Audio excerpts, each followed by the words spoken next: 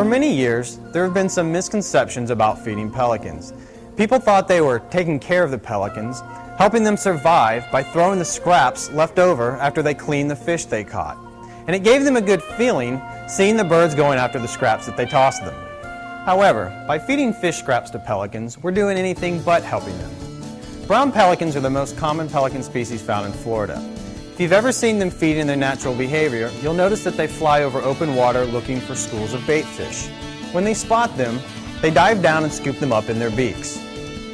One of the things we've learned from observing this behavior is that the size of the fish that they're normally catching is very small. The reason is that their throats are adapted to these small-sized fish and they're easy to swallow. Another is that fish scraps often have sharp bones that can get caught in the pelican's throat too. Another issue with feeding pelicans is a long-term negative effect called habituation. Habituation simply means training a behavior pattern, like you might do when you train a puppy to come when it's time to eat. Just as that dog will develop certain behaviors or habits as it grows up because of the expectations you have trained into it, so will young pelicans that are fed by people who fish and feed them scraps. Instead of flying over water and scooping up small bait fish, they will lose their natural fear of humans. As a habit, pelicans come to expect to get their food by approaching humans to pick up scraps that are thrown to them, a dangerous proposition. Please tell people you know that they can best help pelicans by letting them get the food the way nature intended them to, by flying through the air and hunting for bait fish to eat. And please, don't feed the pelicans.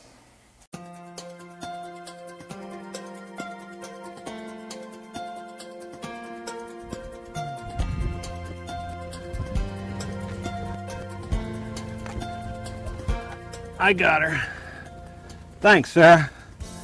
Well, let's take her to where they can mend this damaged wing. Lucky for her, you were here just now.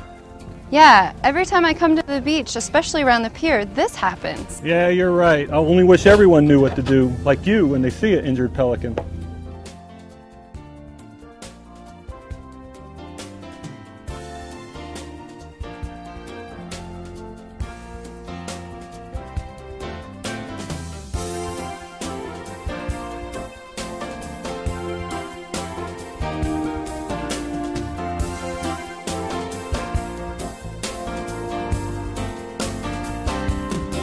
That one is like so many brown pelicans we get here that have been injured as a result of some fishing-related incident.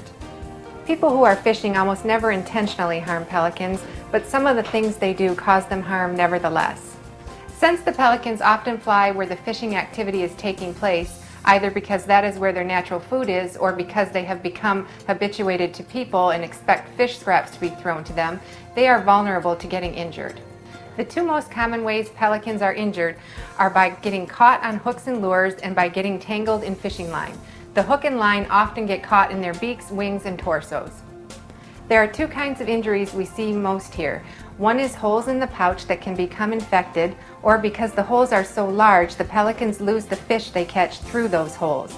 The other is injuries to their fragile wings as a result of being wrapped in fishing line. Every year we get literally hundreds of injured brown pelicans here, and we have a very good track record of rehabilitating them so they can be released back into the wild and survive on their own. It is unlikely that people who are fishing can practice some method to stop hooking and tangling up pelicans, other than to stop feeding them scraps, because the pelicans are just as likely to continue flying where the fishing is taking place. So if we can't stop hooking and tangling up pelicans, what can be done to reduce pelican injuries and death? The answer is in the way we handle the pelicans after they are caught.